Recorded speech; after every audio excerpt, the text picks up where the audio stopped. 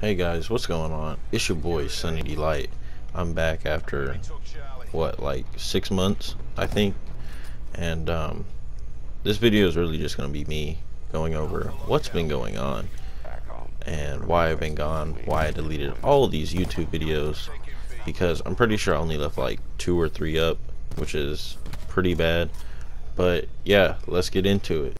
Stay tuned, there will be a story time. If you do enjoy that, let me know. Leave a like, drop a comment. I always like to hear y'all's feedback and support. But I really stopped uploading, I think around November, which is around the time I really started feeling extremely depressed, and I would just come home, I would say I was going to make a video, and then I would just never follow through with it. I would just sit in bed, really. I would either sit in bed or I would go smoke, and I eventually turned to worse things. I'm not going to go into more detail.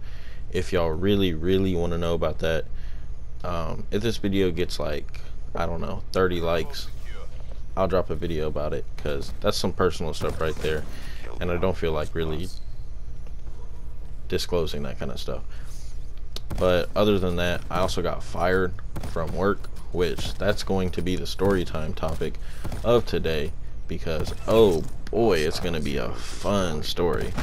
And then also, I've really just been doing that. I've been losing weight, skating, trying to better myself, sobering up. So yeah, that's pretty much it. So let's get into the story time part of the video, because I know that's what y'all are here for.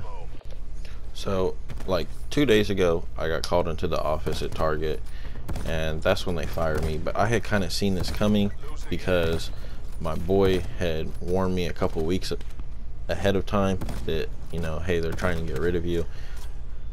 I had seen it coming, but at the same time I didn't, because I had been picking up my slack. I had become a better worker, and also they had been making me do my work plus someone else's work every single time I clocked in. And when they pulled me into the office to fire me, they were like, your performance isn't up to standards and you are failing to complete tasks. And I told them straight up, I was like, well, you're making me do my work plus someone else's work, so how do you expect me to, you know, when I usually have 5 hours to do my work, which is perfectly fine, I also have to do someone else's work, so really I should be getting 10 hours a day. But I digress. And I didn't really argue with them, because I had already been wanting to leave Target. I'm probably going to make a video on Target as a whole, honestly, because it is the worst place to work at, in my experience. Just awful. Management is so bad. They don't care about you. They want you to come in and work, and even when you're outside of work, they want you to work. It's really bad.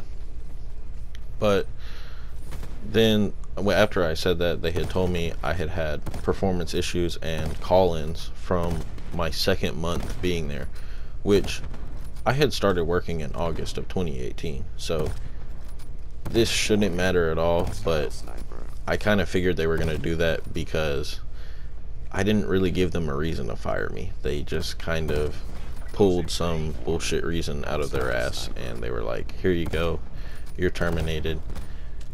So I just gave them my stuff. I was like, goodbye, and I was gone.